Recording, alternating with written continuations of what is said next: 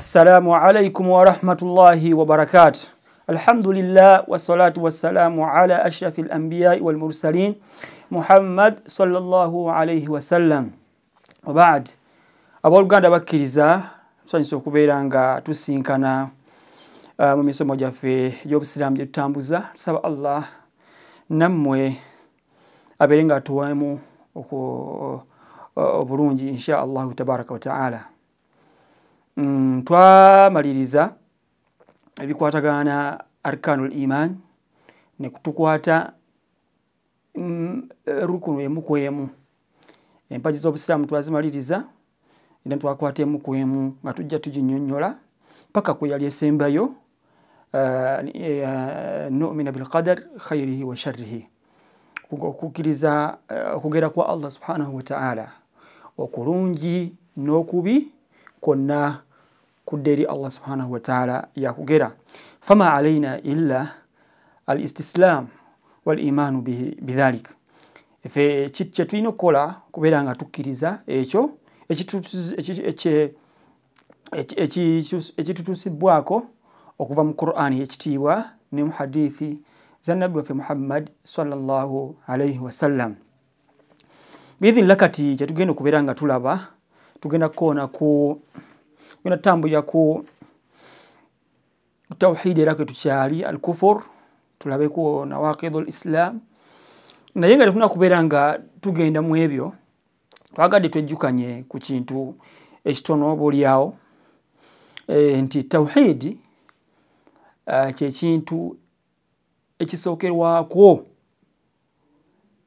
ekyatteeka eri buli muntu muno mu nsi. يعني التوحيد أول واجب على المكلف لقوله صلى الله عليه وسلم لمعاذ حين بعثه إلى اليمن فليكن أول ما تدعوهم إليه شهادة أن لا إله إلا الله. ababaka bonna ab'ebitiibwa okuviira ddala ku mirembe egyayita bedda ku mulembe gwa nabbi Adamu, nabbi Nuhu paka ku mulembe guno gwe tuliko ogusembayo gwa nabbi waffe Muhammadi sallallahu alayhi wa sallama, bonna okukoola kwabwe okwasooka eri abantu baabwe kwali okusookera ddala okwetteeka bantu kubeera nga bayawula Allah subhanahu wa ta'ala nga bamusinza. Mu kusinza Allah subhanahu wa ta'ala musinza zonna, mu kusaala mu kumusaba mu kumwesigamirako obuyambi byonna babizeeri Allah subhanahu wa ta'ala babeera nga babimusaba n'okusinza kwonna bakuzzawe. Kati awal wajibu kubeera nga omwana Adamu yenna ayawula Allah subhanahu wa ta'ala mu kumusinza naba nga tagenda mu yakusamira tamugattako kintu kirala kyonna. Ekyo kikulu nnyo okwawula awal wajibu ala al-mukallaf inti kubeera nga ategeera Allah subhanahu wa ta'ala nti ye mutonzi w'ensi eno, yatonnyesa enkuba, shattana bainahuma, byawukana bibiri okuba nti tumanya Allah subhanahu wa ta'ala nti ye mutonzi waffe, ye yatutonda, yatonnyesa enkuba, yatulabirira, n'okumanya nti Allah subhanahu wa ta'ala yekka bwe tulina okubeera nga tumwawula mu ibaada mu kusinza kwonna nga tusinza ye yekka tetusinza kintu kirala kyonna. Ebyo bintu bibiri oboolyawo hasala khalt la kathiri min annas, bantu bangi byababuzaabuza oba ne babitegeera naye olw'okuba nti okwagala kw'emitima gyabwe abamu bagoberera okwagala kw'emitima gyabwe ne bava ku kkubo ettuufu ne bagenda ku kkubo ekyamu eddala.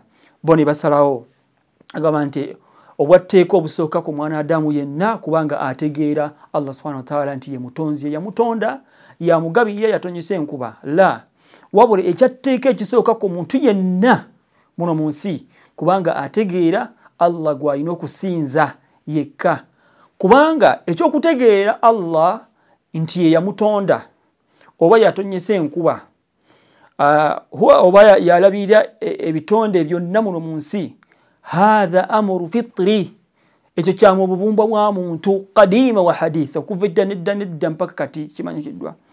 Kyova olaba ala marri al-usur okuviira ddala ku byasa ebyedda teri n'omu yavaayo okubeera nga ankara okubeera nga awakanya nti Allah subhanahu wa ta'ala yakola ki yatutonda yatonyesa enkuba n'ebirala ebivunaanyizibwa Allah subhanahu wa ta'ala byatukolera muno mu nsi. Wabula okujjako abatono ennyo, naye ate kino kyo kye baasinga okuwakanya abantu abangi, naddala abo Allah subhanahu wa ta'ala bye yatumamu ababaka ab'enjawulo ne bannabbi.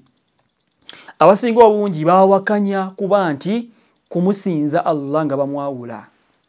Wano kyova olaba bwe tulabira abantu abasinga obungi basinza ebintu ebirala. Tulya ntimu, waliwo abasinza abantu, waliwo abasinza ebisolo, waliwo abasinza ensozi, waliwo abasinza ebintu ebirala byonna. Kati era nga oba ogezi okozeeko risaaki okunoonyereza mu nsi ezimu nga India n'ensi endala, ojja kusiŋŋaana nga abantu beeyo basinza buli kintu kyonna ekiri mu nsi yaabwe. Fa subhanallah, obulyazaamaanyi obwa waggulu. Naye ng'ate ababasinza ebyo oba oliawo oba abamu nga bakkiriza nti Allah mutonzi eyabatonda. Kati ekyetteeka kye tugezaako okubeera nga tutuukako nti Allah subhanahu wa ta'ala obwatteeka bwe yatuwa obusookera ddala muno mu nsi okutegeera kumwawula Allah subhanahu wa ta'ala. Era kyova olaba Nabbi Muhammad sallallahu alaihi wasallama mu da'awa ye nga Allah amusizzaako obubaka mu Makka, mu kibuga Makka, era kye yasookerako kubeera nga agamba abantu ba mu Makka abaali bawangaala mu Makka basooke kye bakola kubeera nga basinza ye yekka, tebasinza bye baali basinza omuli amasanamu n'ebibumbe n'emiti n'amayinja.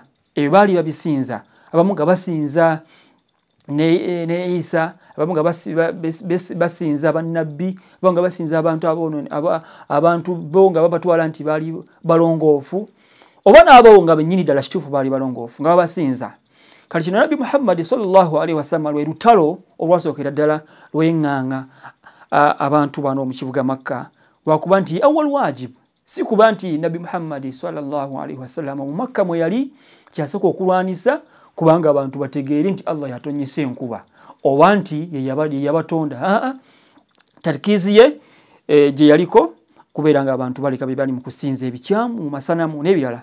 Kyova olaba nti era ne basahaba be bwe yali nga abatuma mu byalo ebyenjawulo n'ebibuga, yasookanga kubagamba kye muba musookerako okugamba abantu, baganda bange mbatuma gye mugenda yonna okubeera nga mukoola abantu bakkirize Allah.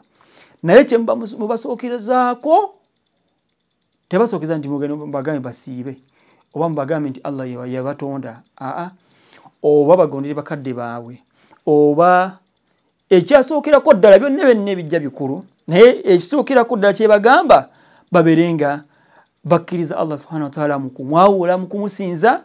Kyekyo kye yabagamba. Yagamba nti hina ba'athahu ila al-Yemen, Nabbi Muhammad sallallahu yatuma mu hadithi entuufu eya Bukhari, yamugamba Muadhi nkutuma okugenda Yemen, nekyo kyoba osookerako ddala okugamba abantu b'e Yemen kubeera nga an yashhadu an la ilaha illallah, babeere nga bakkiriza ku nnimi zaabwe ne ku mitima gyabwe munda nti tewali kisinzibwa mu nsi yonna mu mazima okujjako Allah subhanahu wa ta'ala w'ekitiibwa omutonzi yatonda yekka.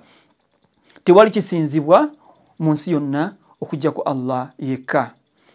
Eyo da'awa y'ababaka bonna ne Nabbi waffe Muhammad sallallahu alaihi wasallam w'enkomerero bannabbi babaka, era yeeyo gye yasembezaako, gye yasembyayo, oba naye era gye yateekako nnyo essira mu kubeera nga atambulizaako omulamwa gwe ne da'awa ye eri obusiraamu buno. Kale ekyo tukiwagale tukirwekokko olw'okuba nti kikulu nnyo. Waliwo abantu abamu nga bakoola abantu okubeera nga babalaga nti ekisinga obukulu si kubeera nga omuntu simanyi osinza amasanamu oba ogenda okusamira, wabula mbu ekisinga obukulu kasita otegeera Katondawo nti gyali mu nsi ye yakutonda, era kyovolaba nti n'abavuddeyo mu nsi yaffe Uganda okubeera nga bagamba nti be bawaniridde obulogo nti bo babulinamu experience era nga bakola abantu babayambe mu bulogo. Ojja kumulaba nti mu bigambo bye ng'anyumya oba ogezezaako mu interviewinga kumyamu naye ajja kugamba nti akakasa Katonda nti yamutonda gy'ali, naye ng'ate mu bulogo ne mu kusamira ojja genda okulaba ng'ate ayinamu omulimu munene gwe yeewa okubeera nga agutambuza mu nsi eyo. Kale abooluganda tulina okumanya nti mulamwa mukulu ogwo olina okutambuzaako obusiraamu bwaffe n'okukoola.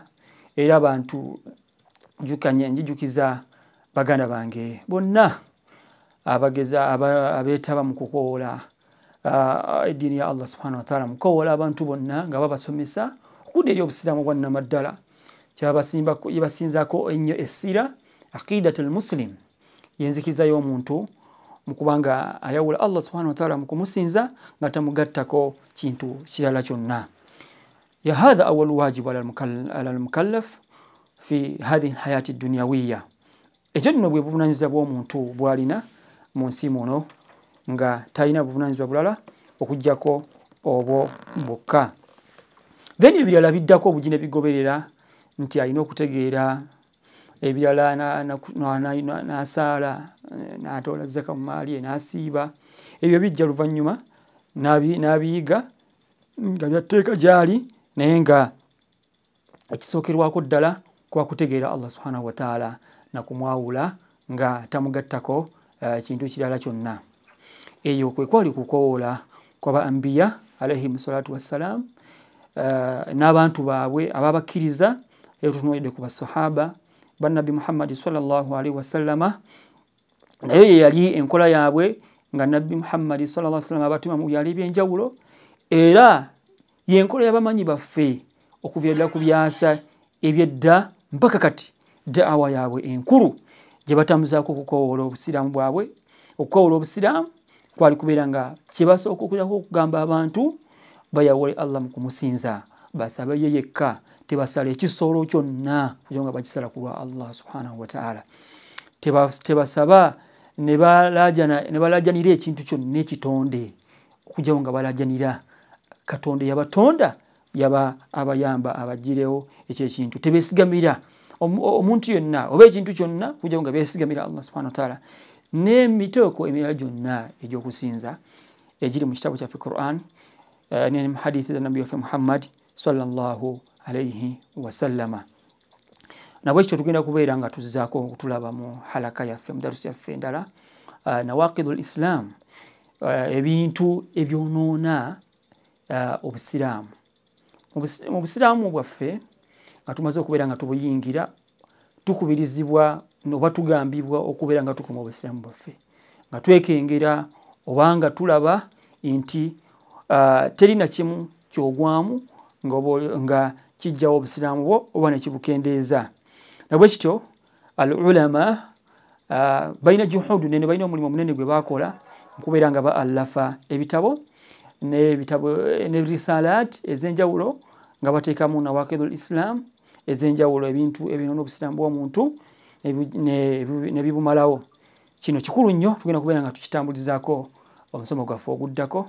Wa sallallahu ala sayyidina Muhammad wa ala alihi wa sahbihi wa sallam. Assalamu alaikum wa rahmatullahi wa barakatuh.